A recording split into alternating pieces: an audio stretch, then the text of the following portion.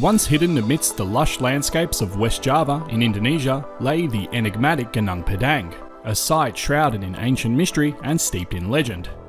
This site has been brought to the forefront of mainstream media due to claims that it is the oldest man-made pyramid on Earth, with a date of 27,000 years old being attributed to it. This date is controversial and is disputed to this day. This video will highlight the noteworthy elements of Gunung Padang without presenting any opinion on whether or not the date is right. I'll just outline what has been said about it and you can make your own mind up as to whether or not this is a 27,000-year-old pyramid. Nestled in West Java in Indonesia, Gunung Padang is a canvas of history, etched with the imprints of a time long gone. It was adorned with a series of 5 majestic terraces, each a step back into a forgotten era. These terraces, ranging from rectangular to trapezoidal shapes, ascended the hillside, getting progressively smaller as they reached skyward.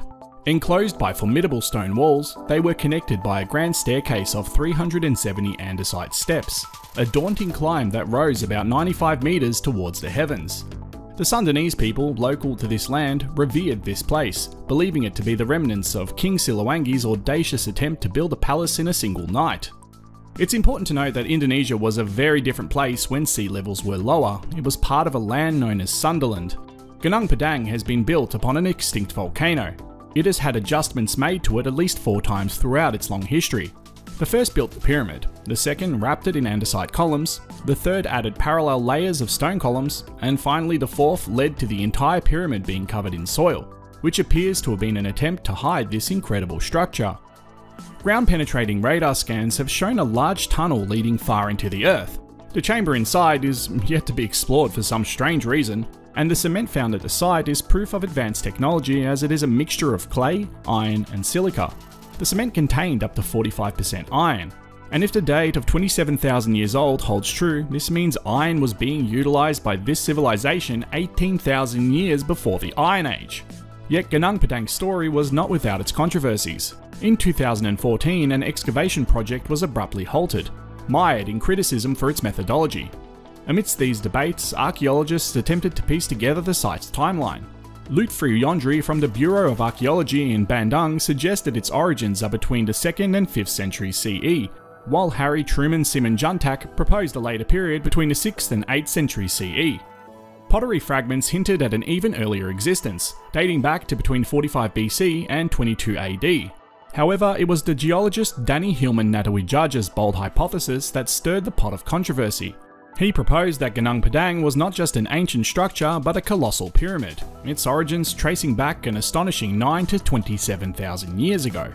This claim suggested the presence of an advanced ancient civilization and was met with skepticism from the scientific community.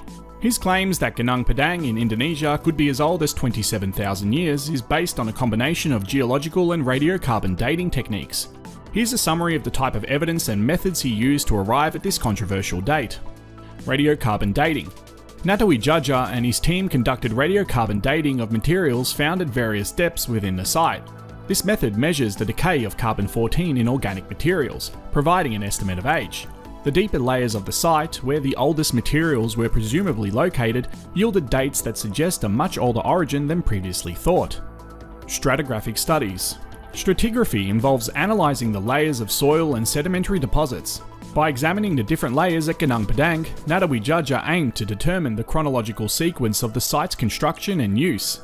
These studies can reveal the relative ages of different layers, indicating a timeline for the site's development. Geological analysis. As a geologist specialising in earthquake geology and geotectonics, Natawijaja also likely considered the geological context of the site, including the type of rocks and their formation, erosion patterns, and other geological features. This would help in understanding the natural processes that may have influenced the site's appearance and condition over millennia. The debate reached the highest corridors of power, capturing the attention of Indonesia's president, who established a task force to investigate further. In 2023, Natawijaja escalated his claims, publishing a paper in Archaeological Prospection, asserting that Gunung Padang was the oldest pyramid in the earth, dating back 27,000 years. But his findings, lacking concrete evidence of human activity, drew criticism and led to an investigation by the journal's publisher, Wiley.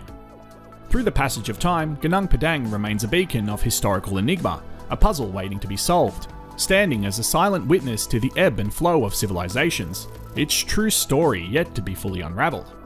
So what do you think? Do you think this is a 27,000-year-old megalithic site like Natawi Judger suggested, or do you think the origins of it are from a far more recent time? Let me know in the comments below, and thanks for watching.